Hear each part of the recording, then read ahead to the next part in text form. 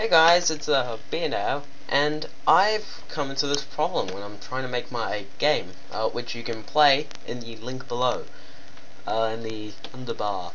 Okay, now here's my level, and here it is, and stuff. Don't mind that, that's my computer. We're just gonna zoom in over here, and we're just gonna point your attention to these things.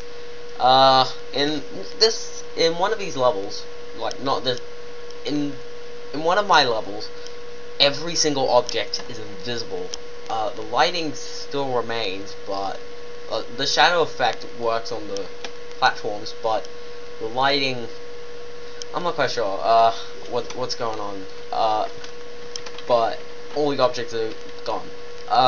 The thing is that, okay, now here's the thing. The lighting, I'm assuming, the lighting is meant to have a culling mask, which determines what layers, or like just basically what tagged objects cannot actually be affected by the lighting.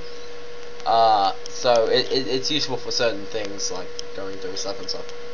And same for the camera. The camera can also ignore certain objects, so it won't see them. So it'll just see right through them. But now here's the thing.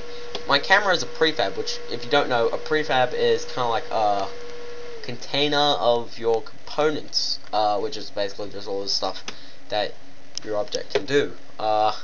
It's basically a container that can be used in, that can be created. Well, you can create several instances of that object, and then they're all linked to this, to just the one hierarchy of object. So you can just edit this one object, and it will change all the instances to what you changed it to. So that's awesome. But here's the thing. My culling mask is set to everything. If it's set to nothing, you can't see a thing. If it's set to everything, you can see everything. Now, let's go to this level. Okay. Notice how the skybox is different. That's just because the stage is different. If we go over to the stage, we'll notice that there's fire effects, and there's the stage go. There's the stage. Yeah, there's. Oh gosh. Yeah, I am upside down. Okay, so there's lots of lighting and stuff all over the level. Let's just go to our player, and yeah, the player and the camera are prefabs from the previous level that we saw. The default camera still has the culling mask of everything. The player has pretty much everything the same. The only thing different is actually just the layout of the level. Pretty much. The boxes are prefabs, actually. The lighting is completely different, but it's generally the same thing, because I copy-pasted this. Oh gosh, I keep turning this thing upside down. I know. Yeah. Where'd you go? There'd you go. All the way around. So yeah. And I find it just weird how the game will not notice it, cause will not see anything. So let's just play the level, and it's lagging a bit. Notice how the player's shadow is still there. Notice how the player's shadow seems to rebound off objects. If we go to where the player is right now in the... Oh, don't need this, I need this. I said this! There we go. See how the player is here. The player is moving in the sense of the world, but he's not actually being seen by the camera, and so is everything else. The particle effect right there is being noticed, which is a bit odd. The particle effect is in the default layer. The player is in a player layer, the camera is in the default layer, the finish is in the default layer, but the grass is in the default layer. And the camera culling mask says everything, so it should see everything that's right there, but it doesn't, which is a weird thing. So yeah, That's just a very odd thing. Now, if we just go over to this, Procleon has responded to my all GameObjects invisible thing. Another link in the underbar. It says, well, none of that worked. I am stumped. What happens if you add a new object? Does the same problem occur? If so, if the problem is a global effect. In that case, let's try putting a sphere into the stage, because I like spheres. Spheres are cool. So we'll just throw a sphere just there in the stage, just very early. So the stage is beginning, player falls onto the first platform, and hopefully, yep, here's the player. And notice how the sphere seems to get the shadow lighting over it, but it doesn't actually seem to be appearing, which is a bit of a weird thing that's going on. So I'm sorry, but adding a new object doesn't actually work. Can you roll back to a previous version? I can't actually roll back to a previous version and restore my stuff because I'm not really that backup-y kind of person. However, I have saved builds of my game, and I have this build of my game which currently works fine, and I'll just show you it a little bit later. The other thing is that also, do you have the same display problems on another computer? I have not tried that, and I cannot try that because I don't actually have access to another computer that has Unity, and I can't seem to run it off of my flash drive, so sorry, I can't do it. And have you made changes to your video card or drivers? No, I haven't.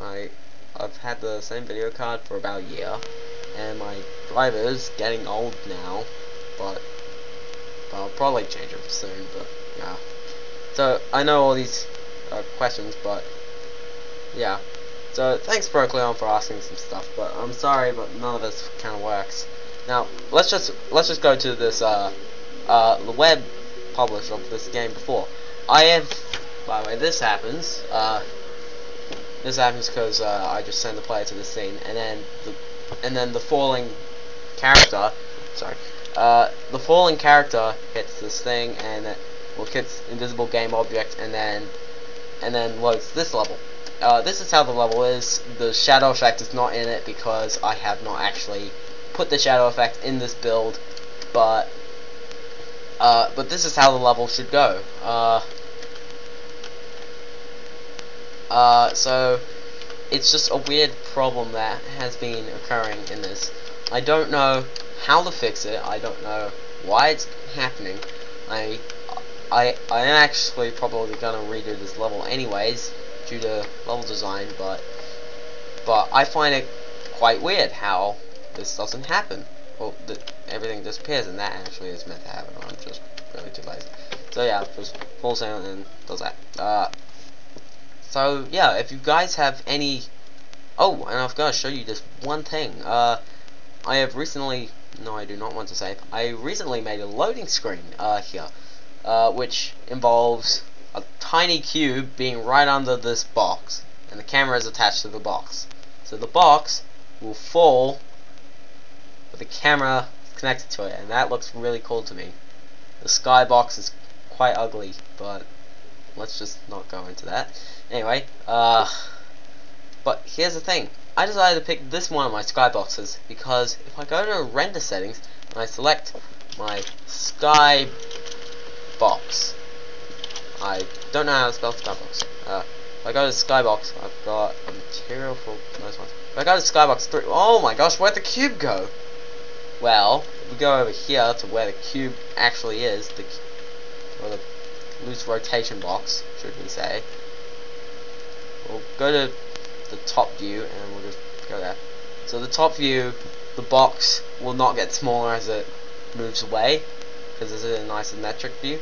But you can see that the cube is moving across. However, where is the cube? Isn't the camera connected to the cube? Well, it is. So I'm having this weird thought that it could be the skybox. But it's weird because I've used the skybox like this before, but for some odd reason, I'm just gonna find the skybox. Here's the skybox. For some odd reason, the skybox will not actually find everything, which is weird. I have not touched the light mapping stuff, It's just a strange thing that's going on. So if you guys have any, if you guys know any way to solve this, please write it in the comments or write it on the Unity Answers page. And hopefully you'll help me solve this. So yeah, thanks for watching.